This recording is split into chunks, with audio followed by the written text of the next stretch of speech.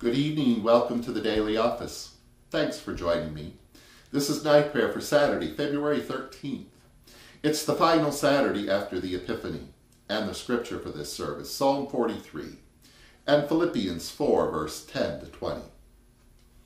And please join me in singing verse 5 of Psalm 95 to the tune of St. Columba. And 40 years I grieved with them, my people gone astray. In my anger swore to them, my rest they shall not enter. Our help is in the name of God Most High, the maker of heaven and earth. Let us confess our sins to God.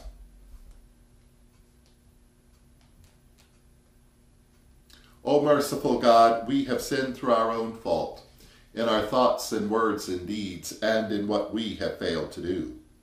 We have not loved you with our whole hearts. We have not loved our neighbor as ourselves. We beseech you, overlook our faults and cast our sins behind your back, that we may serve you and praise you all the days of our lives. Amen.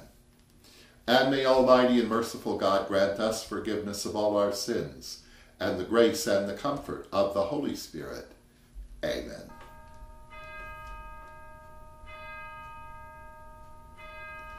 O God, come to my assistance. Make haste to help me. Glory to you, source of all being, eternal Word and Holy Spirit, as in the beginning, so now and forever. Amen.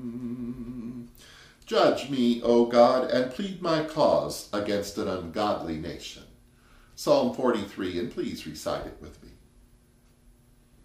Judge me, O God, and plead my cause against an ungodly nation, and deliver me from the deceitful and the unjust. For you are the God of my strength. Why do you cast me off? Why do I go mourning because of the oppression of the enemy? O send out your light and your truth. Let them lead me. Let them bring me to your holy hill and to your tabernacles. And then will I go to the altar of God, to God my exceeding joy. Upon the harp I praise you, O God, my God.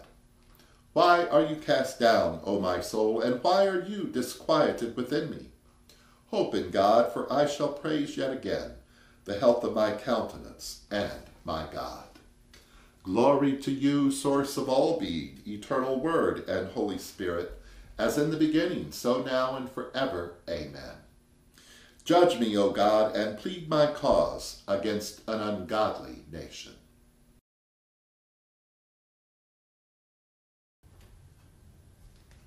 A reading from Paul's letter to the Philippians, chapter 4, beginning at verse 10. I rejoiced in the Lord greatly that now at last you have revived your concern for me. Indeed, you were concerned for me, but had no opportunity to show it. Not that I am referring to being in need, for I have learned to be content with whatever I have. I know what it is to have little, and I know what it is to have plenty. In any and all circumstances, I have learned the secret of being well fed and of going hungry, of having plenty and of being in need. I can do all things through him who strengthens me. In any case, it was kind of you to share my distress. You Philippians indeed know that in the early days of the gospel, when I left Macedonia, no church shared with me in the matter of giving and receiving, except you alone. For even when I was in Thessalonica, you sent me help for my needs more than once. Not that I seek the gift, but I seek the profit that accumulates to your account.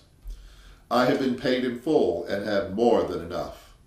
I am fully satisfied now that I have received from Epaphroditus the gifts you sent. A fragrant offering, a sacrifice acceptable and pleasing to God.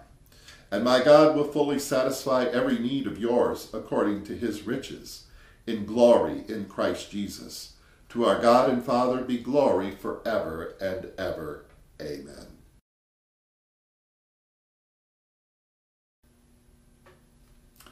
Into your hands I commend my spirit, for you have redeemed me, O God of truth. Keep us as the apple of your eye. Hide us under the shadow of your wings. Our beloved which art in heaven, holy is your name. Your kingdom come, your will be done on earth as it is in heaven.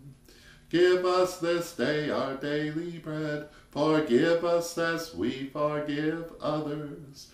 Lead us not into temptation, but deliver us from evil.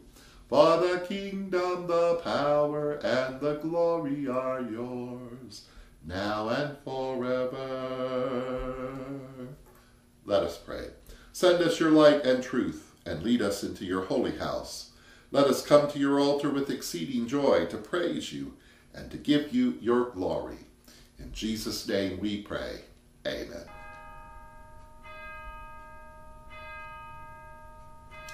Bless Jesus, my soul, and may the grace of our Lord Jesus Christ and the love of God and the fellowship of the Holy Spirit be with us all now and forever.